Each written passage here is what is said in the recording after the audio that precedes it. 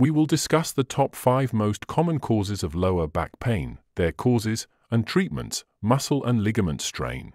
The most common cause of back pain is strain to muscles and ligaments.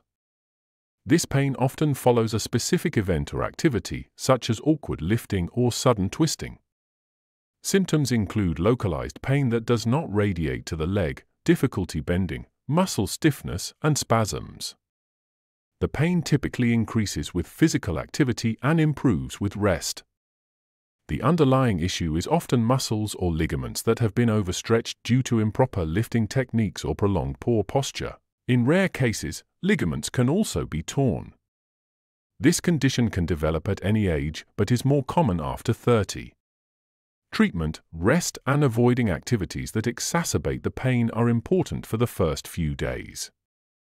Applying ice and heat can reduce pain and inflammation. Pain management may include acetaminophen, naproxen, or ibuprofen.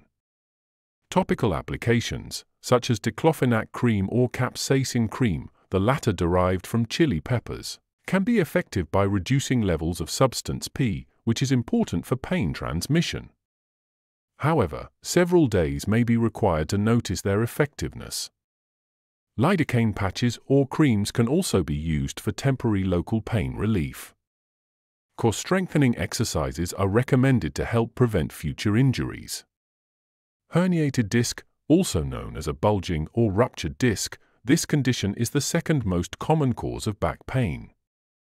Symptoms include pain, numbness, tingling, or weakness that radiates down one leg and sometimes into the foot, a condition commonly referred to as sciatica. Lower back pain can be intense and sharp, often accompanied by muscle weakness. The pain worsens with sitting, coughing, or sneezing. The most distinguishing factor is sciatica, or pain that radiates along the sciatic nerve pathway. With age, the discs between vertebrae can weaken, making them prone to tears or bulges. The soft inner material of the disc can push through the outer layer, irritating nearby nerves. If the pain or tingling radiates below the knee, a herniated disc is often suspected. Some individuals with sciatica may not experience back pain at all. Sciatica-type nerve pain or tingling is usually broader in nature rather than isolated to one toe or specific local areas. Diagnosis and treatment. To diagnose a herniated disc, a CT scan and MRI are typically required to locate the herniation precisely and define its severity, especially when conservative treatment fails. Non-surgical treatment, including rest and physical therapy, is important, as most cases will improve with these approaches. Core strengthening exercises, manual therapy such as massage and manipulation, can also reduce back pain. Pain management may include ibuprofen, naproxen, and acetaminophen. For acute and severe pain, muscle relaxants like cyclobenzaprine or methocarbamol may be used. In some cases, epidural steroid injections are required to reduce inflammation. Low-dose antidepressants, such as tricyclic antidepressants like amitriptyline, can be used for chronic low back pain management. Arthritis, a general term encompassing conditions like osteoarthritis and rheumatoid arthritis, is the third most common cause of lower back pain.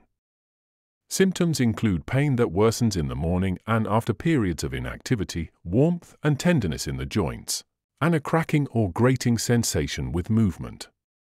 Stiffness due to arthritis worsens with rest but improves with gentle motion. Arthritis typically affects individuals over 50, with a higher prevalence in women, though it also affects men. Mechanism: osteoarthritis develops due to the wear and tear of cartilage, which leads to bones rubbing against each other, causing pain and stiffness.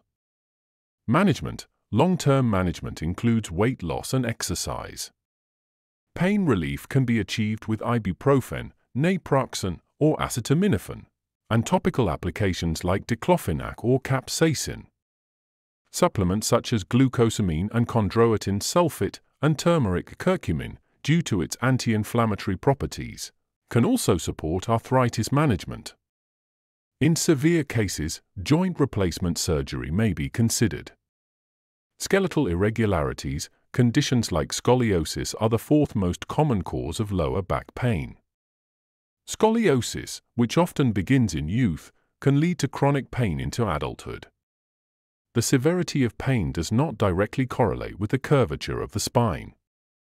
Symptoms include uneven shoulders or hips and visible spinal deformities. Scoliosis is usually congenital or develops during adolescence, and its causes are often unknown, though genetics can play a role. Treatment, observation, and bracing are common non-surgical treatments to prevent further curvature in adolescence. Physical therapy focusing on posture and strength can be beneficial. Surgery may be considered in severe cases. Osteoporosis, the fifth most common cause of lower back pain. Osteoporosis may not show symptoms in early stages but can lead to sudden and severe back pain due to spinal fractures. The condition, characterized by low bone density, increases the risk of fractures. It is often caused by aging, hormonal changes, low calcium intake, and a sedentary lifestyle. Osteoporosis is most common in postmenopausal women over 70 but can also affect younger individuals, particularly those with chronic steroid use or eating disorders. Prevention and management, regular screening is beneficial for early detection. Adequate intake of calcium and vitamin D, along with regular weight-bearing exercise, is important for prevention. Bisphosphonates, like alendronate, are used to strengthen bones and